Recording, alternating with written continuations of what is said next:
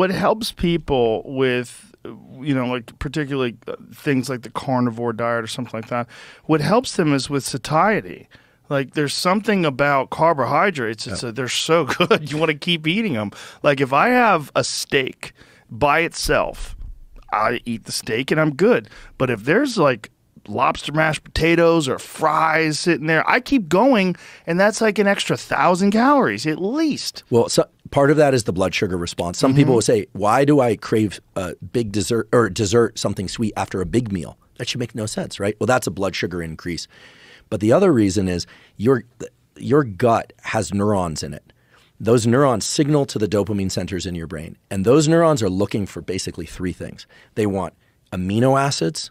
We are basically amino acid foraging machines. Fatty acids, because fats are good for us too.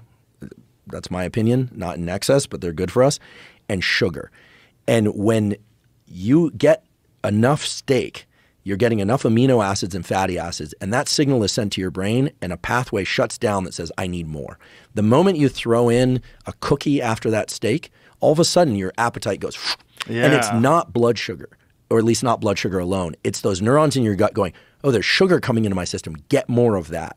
Because it's an evolutionary conserved system designed to get you more resources. So this is why if you look at your gut-brain axis as, yes, there's a microbiome and that's important too, but if you think about it as it's sensing things independent of taste, it's actually looking for specific nutrients.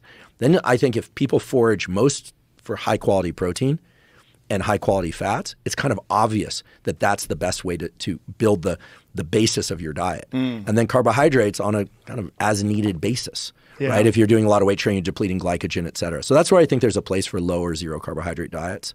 I tried carnivore with the fruit and honey and all that, and I just could gorge myself. I didn't do well on that. If I've ever just done meat, I actually feel pretty good, I confess.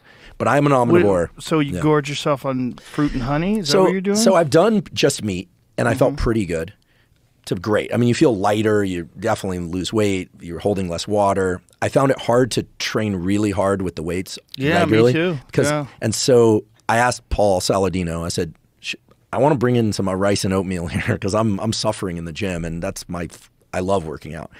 And he said, well, do fruit and honey in addition to that. So I added in fruit, non-pasteurized cheese and honey the way they do that. And sorry, Paul, for me, all it did was just send my appetite through the roof. I was just like gorging myself with cheese and fruit and meat all the time. I didn't feel well, and I still couldn't train well. So for me, what works best is mostly quality proteins and quality fats. And I eat a bit of butter and saturated fats, but also carbohydrates. Is there any, is there any evidence that rice is bad for you? No.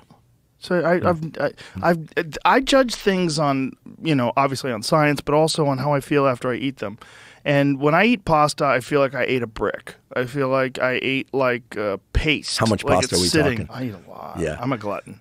I mean, I like a big bowl of spaghetti with like sausage and meatball. Oh, so good. I love it. Oh, lasagna. I love it. But if you train hard, it should be fun, right? I don't feel like that with rice. When I have rice, like say if I have like a steak and some rice, I eat the rice and I'll feel full, I feel good, but I do not feel like, I don't feel terrible. And it seems to give me energy for workouts. The problem that I had with pure carnivore was that I work out very hard. And when I work out very hard on pure carnivore, I was struggling. I didn't like it. Yeah, when I added fruit, though, I didn't have the same problem that you had. Where it's like, that's like most of my diet. Like, we're talking like 90%. 90% of my diet is just meat and fruit. That's 90% of my diet. I'll eat a salad if I feel like eating a salad. I enjoy salads, but I always make sure that I'm only putting olive oil and balsamic vinaigrette. That's all I use. I don't use like bullshit salad dressings because they're all filled with seed oils. And sugar. Yeah, it's all garbage. Yeah. It's like so many people think they're eating well. And like, my God, you have 500 calories of fucking nonsense on your salad. That and it's like, it's not good for you. Yeah, and I eat pretty similar. I do eat rice, oatmeal, typically after I train. And in the evening, I like some carbohydrates for my meal because it helps me sleep. I've read things about glyphosate in oatmeal, and that some oatmeals have a very high level of glyphosate contamination. Or Shayna Swan, or phthalates. Yes, phthalates. Glyphosate's a different thing. That's Roundup. Yeah, I think the nutrition, it's clear, again, I'm citing him a lot because frankly, he's like an encyclopedia for this stuff and he can call it meta-analysis like nobody's business. You know, Lane's made it very clear by pointing out the data that carbohydrates aren't going to disrupt your ability to burn fat, right? It's about keeping calories in check. It's calories in, calories out. Yeah. Lane is very specific about that, and I think he's absolutely right. You know, there's so many people that have these ideas that if you eat carnivore, you burn fat because of you eat less calories. Yeah. You get satisfied quicker. You eat less calories. Well, I have one idea that I'm hoping someone will test, which is when you're on a low carbohydrate diet or you're doing intermittent fasting, one thing that's very clear is that your adrenaline and noradrenaline, epinephrine levels are higher.